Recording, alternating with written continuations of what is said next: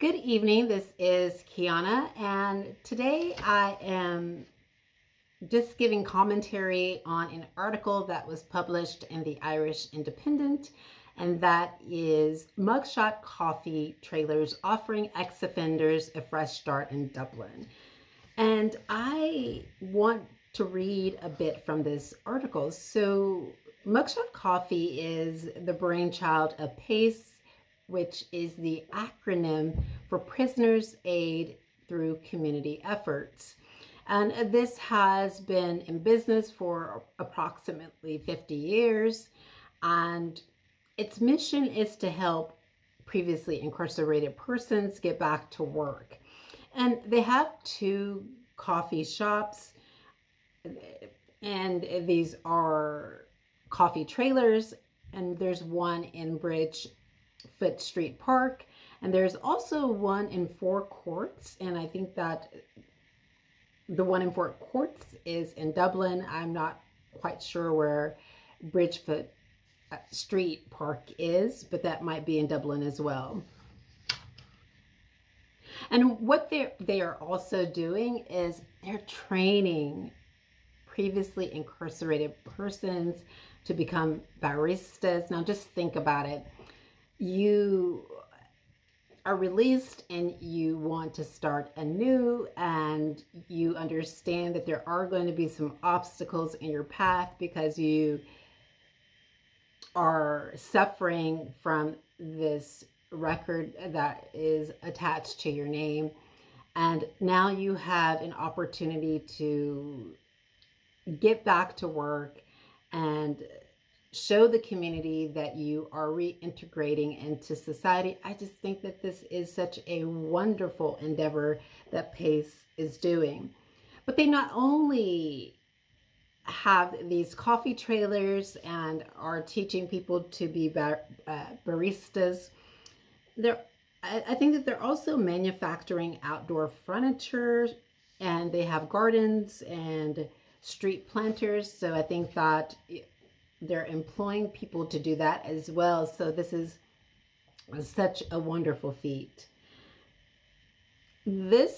Interestingly, this business is funded by the probation service. The social enterprise gets referrals from probation officers who work in prisons or in the community. So I wonder if probation officers are saying, hey, I wonder if previously incarcerated persons who go to this coffee shop for employment at an interview, perhaps their probation officer is giving them a referral, like as a reference. When you do your CV or you submit an application, sometimes they'll ask for like a reference.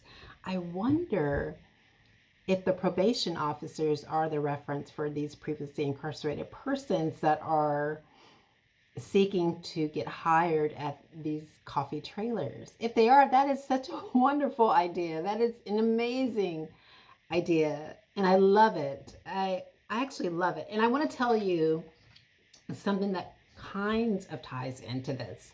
So on Friday, I had the opportunity to visit a free museum, and I went into a museum and there was a lot of art there. And I didn't know what I was going to be seeing. I just knew that I was going to be seeing art.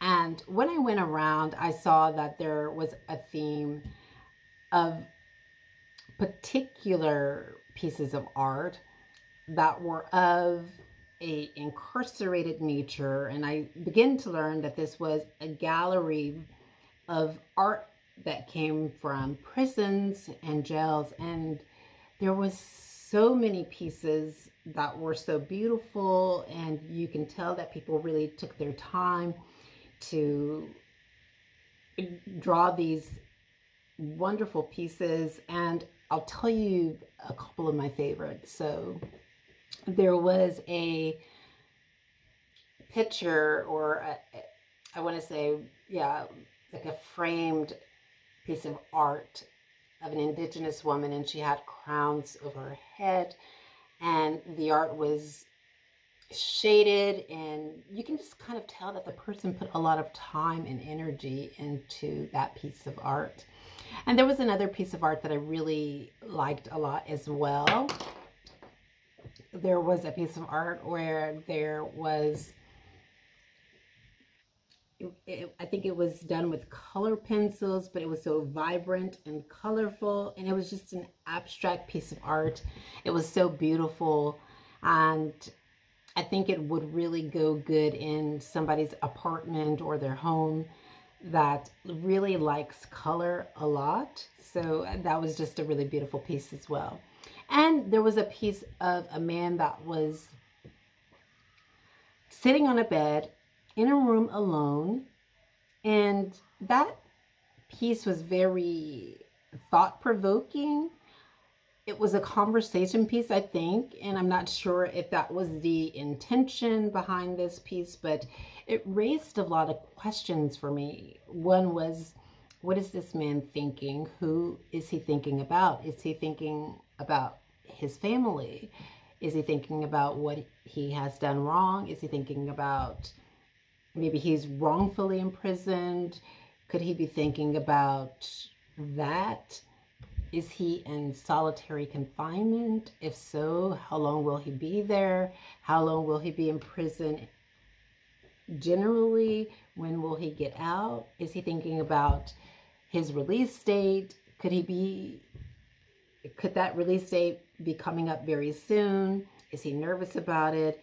Could he actually be thinking about what he's going to do when he gets out of jail?